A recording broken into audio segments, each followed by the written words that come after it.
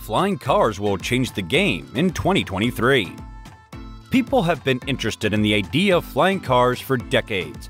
The idea of flying above the traffic and crowds of city streets has always been exciting, and it has been shown in many different kinds of media, from science fiction books to movies set in the future.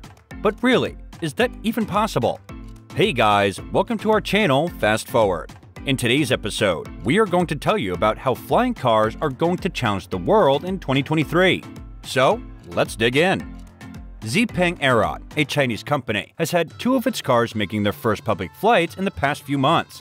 In October, a 90-second test was done over Dubai's famous Palm Jumeirah Island. In November, a similar test was done in Guangzhou, China. Both were important events for the company, as it is still in its initial times, and it is backed by Xpeng Inc., which makes electric vehicles. Xiaopeng, the electric vehicles company founder and a billionaire, along with the other company's backers, are betting that they will be able to get a hold on all the obstacles and get a piece of the $1 trillion market, which could change the way people travel. The flying car is approaching reality, and we think it was the right time to chip in. Xpeng president Brian Gu made a statement on the sidelines of the Dubai event called G-Tex. The industry has produced a lot of technical breakthroughs, from weight reduction to obstacle avoidance and electrification. The prototype of the Aerot stood out among the others when it was flown in Guangzhou. The majority of electric vehicle takeoff and landing aircraft do not have wheels and hence cannot be driven around the ground. These aircraft are known as eVTOLs, whereas this Chinese company's 6th-generation model is a flying car that can also be driven on the road. The vehicle is designed to spend more than 90% of its time being driven on the road, and it will only take to the air in situations where there are obstacles or traffic jams. According to the company's creator Zhao, mass production of the vehicles, which feature 4 electric engines and 8 propellers, would begin in the year of 2025. He believes that it will be approximately $140,000 US, which is far cheaper than Joby's vehicle, which costs $1.3 million US. According to him, this is possible for Aerot since the company has access to Xpeng's board network of suppliers located across China. Without a doubt, the technology has not been developed to its fullest potential. The ability of batteries to retain more energy per unit of mass will determine many different aspects of the world. Because flying cars demand more power and are more sensitive to loads, the batteries that will be used in flying cars will need to be lighter and more powerful than those used in electric vehicles. At this time, lab batteries sourced from domestic manufacturers are utilized in the production of prototypes by Aerot. The technology to create flying automobiles is more developed than we know. Not just Xpeng Aerot, but there are a number of companies all around the world that are doing hard work developing prototypes and have even completed successful tests.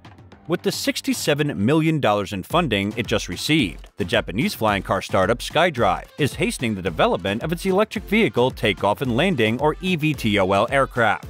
The company plans to make its first commercial flight by the time the World Expo is held in Osaka in the year 2005.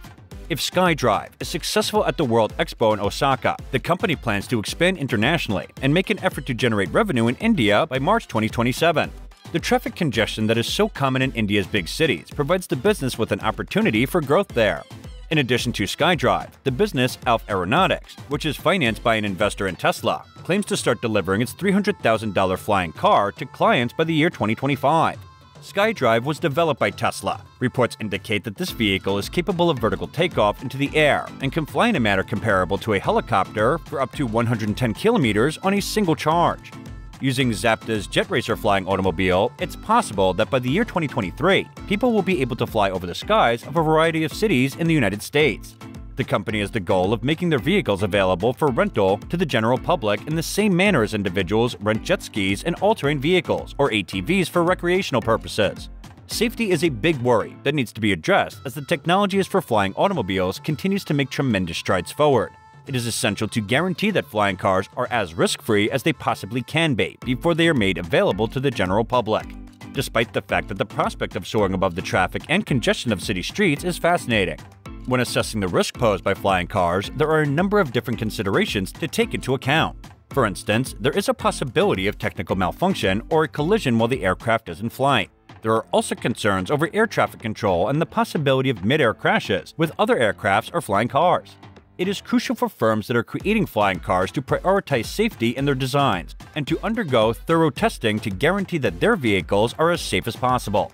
This will allow them to address the issues that have been raised. When flying cars become more generally available, it may be important for governments to adopt rules and oversight in order to protect the public's safety with regard to the use of these vehicles. There was once an effort to develop flying vehicles, but it was abandoned due to a number of obstacles.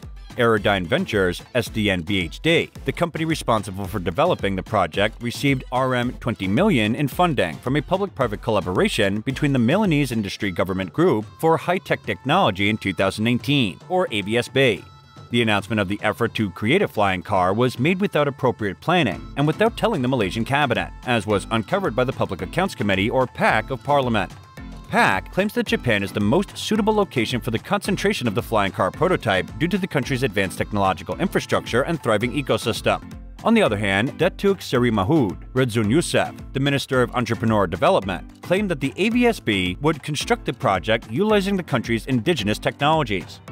In addition, the PAC found that there was no regulations in place in Malaysia that govern the operation of flying cars or their monitoring. In the end, we want to ensure that flying cars are as risk-free as they possibly can be, that they can become a practical mode of transportation for everyone. Many people are counting on President Xi Jinping's campaign to replace American technology in a wide range of fields, from semiconductors to climate technology, in the hopes that this will lead to more funding and policy help. There are a few examples where American companies told us which sector is promising and can make money, and their Chinese counterparts just went and grabbed the market with low prices, said Warren Zhao, an investor with decent capital and backer of TCAB Tech. He cited drones, hoverboards, and robot vacuums. It will be the same with the eVTOL and flying car industry. All of the venture capital firms that invest in Aerot, IDG Capital, Sequoia China, GGV Capital, and Hillhouse Capital agree with this assessment. They took part in a funding round in 2021 that was worth more than $500 million and valued the company at $1.5 billion.